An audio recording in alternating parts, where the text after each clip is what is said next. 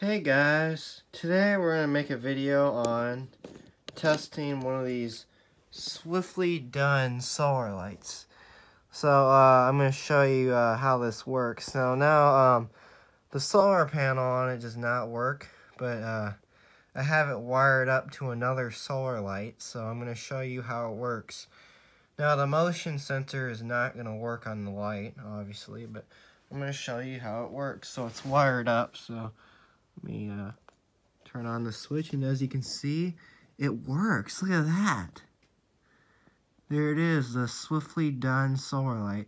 Now the motion sensor doesn't work, obviously, but you can see the one LED is burned out on it, as you can see. So what we'll do is we'll turn off our main lights and see what it looks like in the dark too. So let's turn it back on. You can see how bright it is. It's a pretty bright solar light. As you can see, the one LED is burned out on it, but it works pretty well. It still works, as you can see. But as you can see, it's wired into another solar light, so it works. Just only one LED is burned out on it. Oop. It turned off.